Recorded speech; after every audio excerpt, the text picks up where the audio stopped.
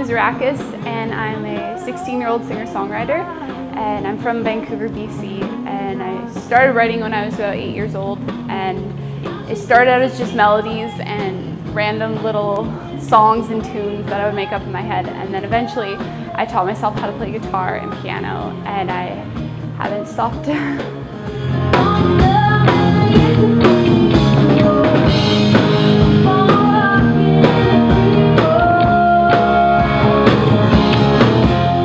I'm going more into the kind of country singer-songwriter genre, so I'm really hoping to turn it into a career, and it's just something I really love to do, and I'm not going to stop.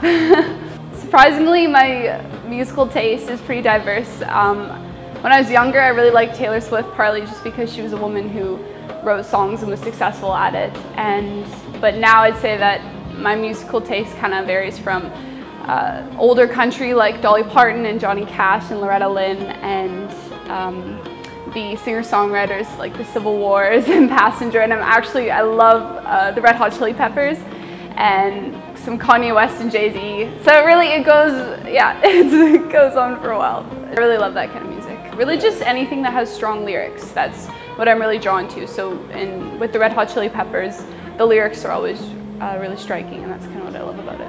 So I've got Twitter and Facebook and Instagram. I'm a teenager, so I kind of know how to use all that stuff, pretty good at it.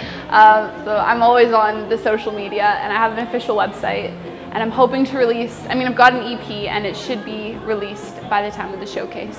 So it'll be up on the booth, and I'll be selling the CD and stuff. I'm Tessa Mouzourakis, and I'm a raw artist.